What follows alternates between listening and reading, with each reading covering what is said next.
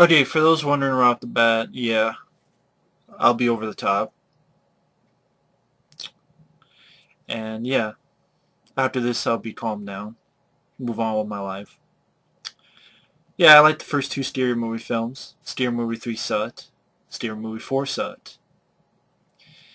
There's a guy on here, actually one of the guys from Dead Pit, CK, wrote me and said, hey, I know you've seen some bad films, but this is the worst. This is 10 times worse. I went, come on. Scary Movie 5 I know will be bad, but really 10 times worse than anything? He was right. Fucking fuck! See, I got my pissed off shirt. See, I was ripped. Yep.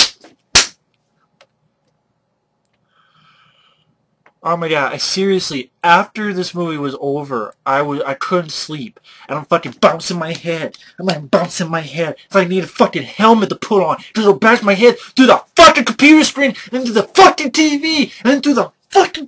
I can't pick myself. So maybe I squeeze my fucking brain so goddamn hard it will ooze like pus out of my fucking nose. It'll be the allergy of the century. It'll just fucking ooze and ooze, and then maybe those little memory synapses of this fucking movie will disappear out of my nose into a fucking... into the fucking toilet. I watched this. I'll be honest, I did not pay a fucking penny for this. I watched this for free with a friend. And as the movie went on, I got more and more pissed. Worst movie of the year? Technically, the worst movie I saw this year was Room 237. That film pissed me off the most. You want to know why? Check back on that review. But technically, also, Room 237 came out 2012. So technically, the worst film that came out this year is Scary Movie 5. Is that fucking bad? There's not a single laugh. And this movie had so little of shit that without the end credits is an hour and 8 minutes. Now you think, thank God it's an hour and 8 minutes, but an hour and 8 minutes of pointlessness. There's not a single laugh. It's fucking torture. When you go to fucking hell, you watch Scary Movie 5 again and again and again. Okay? In this film, I didn't pay a fucking penny. It cost $20 million. It made $30 million in the U.S. It made $77 million worldwide. And $77 million, way too fucking much. $32 million could have given that to better fucking movies. Better fucking shit. The Ray Redemption should have made $32 million. Split Second, Leviathan should have made $32 million. A lot of movies should have made, give me $32 million. I bet I made more people laugh in this fucking movie. I swear, it left me fucking speechless. I got fucking sick. I am not kidding. I felt fine. Then I saw this movie. My stomach, my tummy got fucking nauseous and sick. I literally got sick. Nothing because there's nothing gross in the movie. It's just literally I just got sick. Because it must be like when you get so pissed, you get fucking sick to the stomach. And then when the movie ended, then I felt better. I just couldn't sleep because it just went to fucking better. People who made this movie still got jobs. They should not have jobs. This, you go to fucking school. You go to fucking college. They go, how to not make a comedy. What's at the Harvard curriculum? Scary Movie fucking 5. For fuck. Fuck you in your ass. Scary Movie 5. Grab your balls and squeeze them.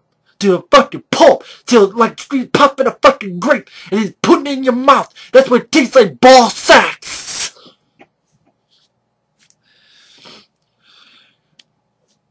This was directed by a guy named Malcolm D. Lee, who did a fucked up job, but he also did Undercover Brother, Welcome Home Roscoe Jenkins, Soul Man with Sam Jackson, Bernie Mac. Some of those films I actually didn't mind, like Soul Man. But then I heard that about 60% of the stuff he shot was reshot, rewritten. He didn't write the film. David Zucker and this guy Phil Dornfield did.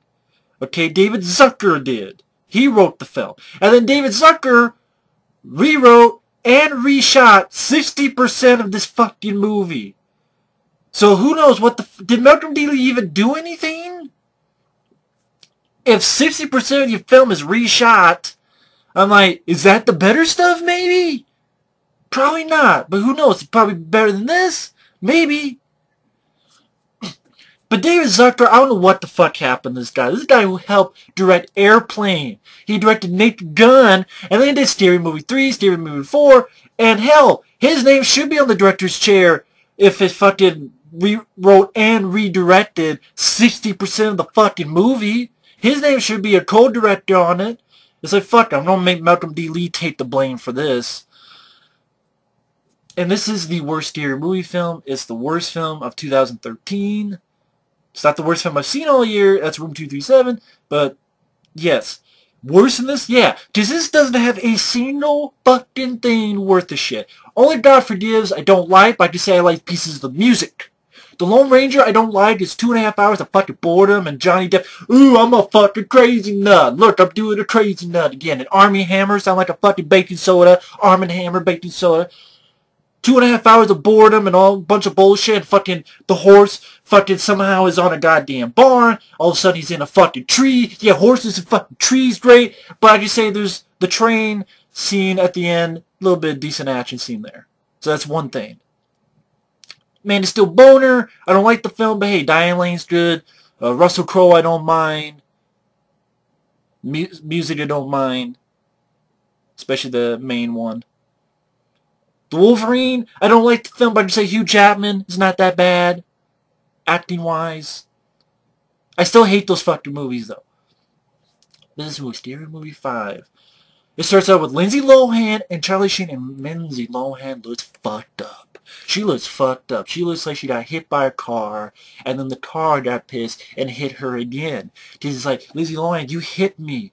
The fucking car is from Christine, and it's pissed. It's coming after Lindsay Lohan for the rest of her fucking natural life. That's how fucking ugly she looks now. Man, she's really doped up. And speaking of doped up, Charlie Sheen is there. And it's like, oh, hey, you're recording stuff. And yeah, I'm Charlie Sheen. They don't even, you know that scene in the trailer, you know, I've come back from worse than this? That was maybe the only half-decent joke. That's not even in the movie. Instead, it's fucking,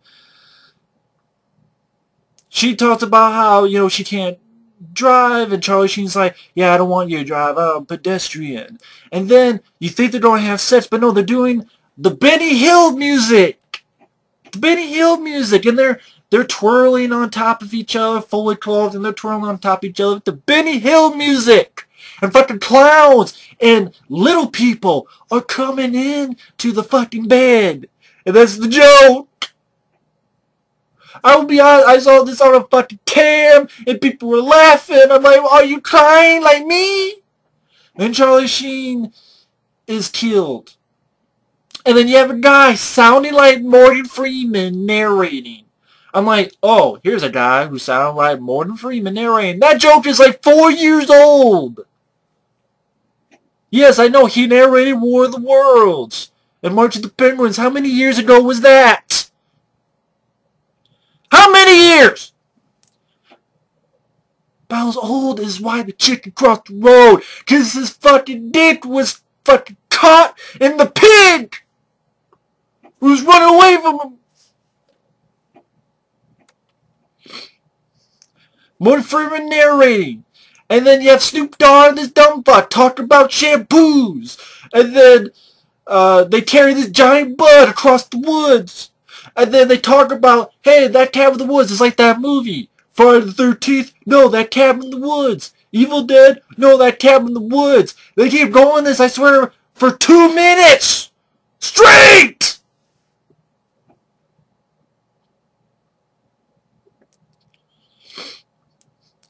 And then fucking these 2 girls that are supposed to be a reference to Mama. The fucking Mama movie. And it's like, oh, she bit you. You don't get superpowers. And then Snoop Dogg gets kicked in the nuts. Isn't that funny?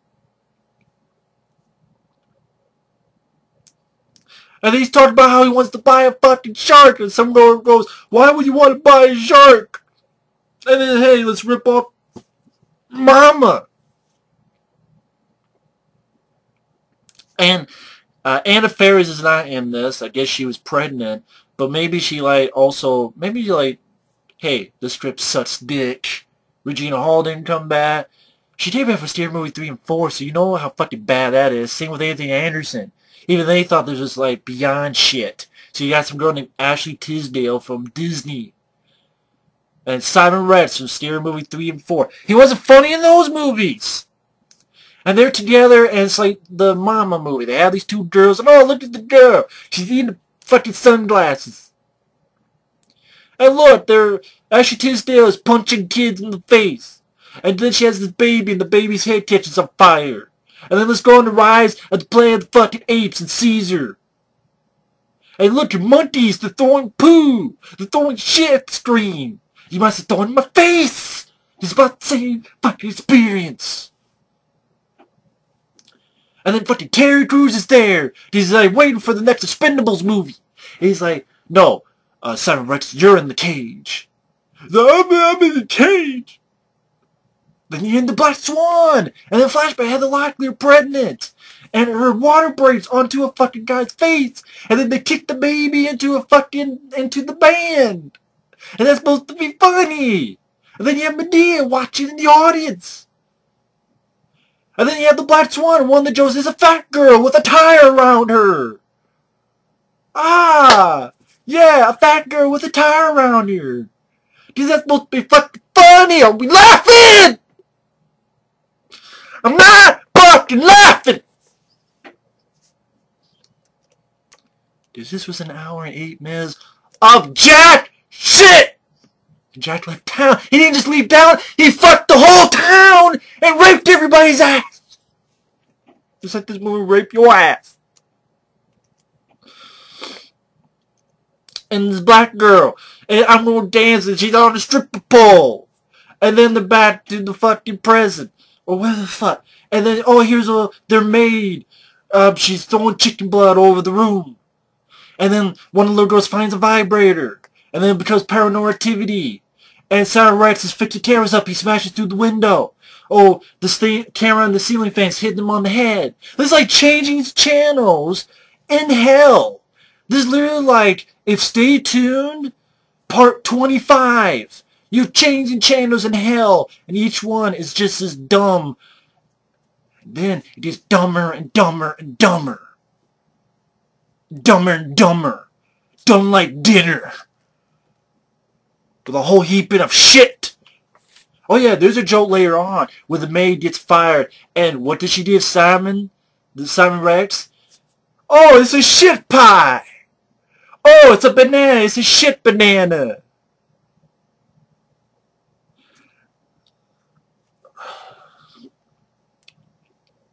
And then I'm like, God damn, I'm losing it. I'm fucking losing it. And then the fucking Ashley Tisdale opens up the fucking closet and the maid jumps out and fucking farts and propels across the room.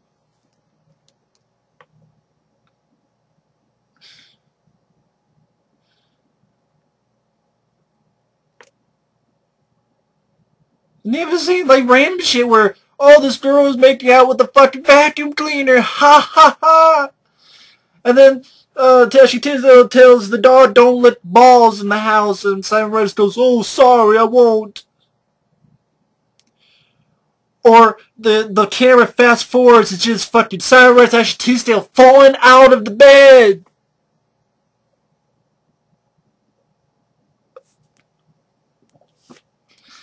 And then there's the Mexican lady with hitting the piñata. And pans fall on Simon Rex's head. And then Cat Williams comes in to take a paycheck. And then a random fucking car blows up. And then the maid is drinking milk. And in this scene, I literally said, what the fuck? The poo cleaners. Like the poo cleaning equipment. That kind of looks like a vacuum cleaner, but they're like poo cleaner. They come alive and they have a party! They come alive and they have a party, and then vacuum cleaners with tits come in. I saw vacuum cleaners with tits! Vacuum cleaners with titties! It was like, that. Even the fur! What the fuck? What the Vacuum cleaners with titties! Poo cleaners, the poo cleaning equipment, oh, they're getting high! And they're sucking stuff up and puking! And the maid is having sex with the fucking poo cleaning equipment! Ha ha! Ha ha!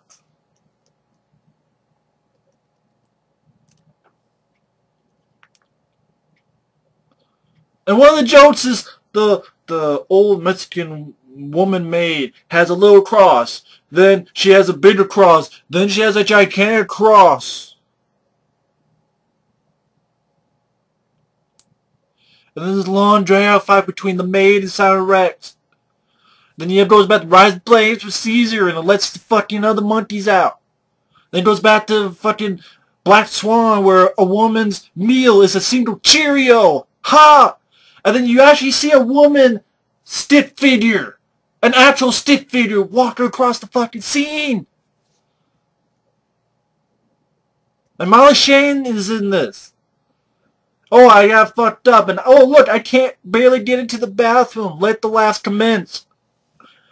And then it goes into fucking Inception.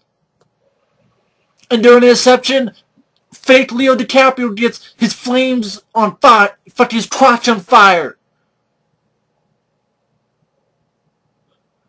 And then gives him boobs. And then you have Jerry O'Connell in there. And Mike Tyson punches Jerry O'Connell out.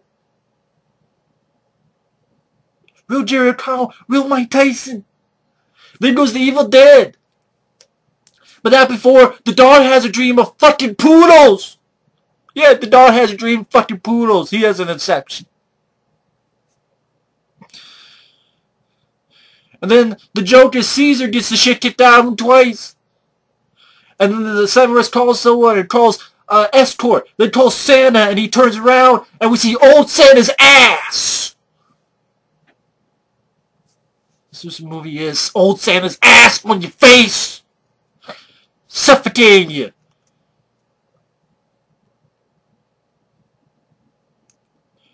And jokes like Caesar opens his pants and takes a picture of his monkey dick.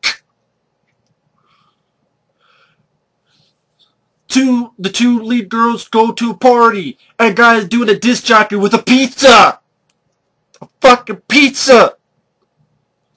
Then you have a scene still out of Sinister with the little girl coming out upside down out of the fucking box. And then the two lead girls make out. And to simulate it, you have tacos hit each other. Hot dog buns running each other. And then they see the video. And it's the girl fucking a microwave. And then a chair fucking a microwave! And they're looking for an evil book. And they get a website called Evil Book of Porn. With no real titties. And then this kid looks up and is ready to piss like a dog. Because that's funny. Then go to the Evil Dead cabin. You have Bible folks. And they keep reading the fucking thing. Which makes the Bible group possessed. And they keep the joke goes on for like, feels like 20 fucking minutes. Oh, I turned the book on. They cut their body parts up. Oh, I say a word. Now they're normal. Oh shit, I'm missing an arm. They do it again. Oh shit, I'm possessed. Oh, say a word. Now it's gone. They do that like 3 times. Wasn't funny the first time.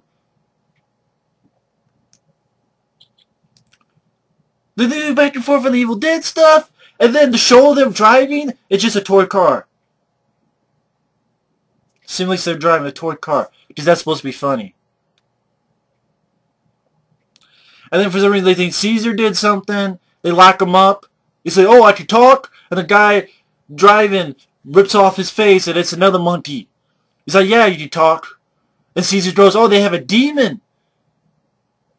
And then the fucking stupid ass driver monkey goes, Matt Damon? Well, not Matt Damon. Jason Bourne, bang bang. You're in my fucking school.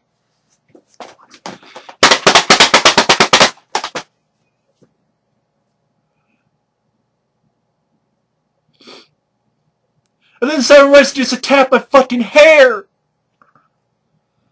That's where you get the shit pie, and the shit hot dog, and the shit banana from the maid.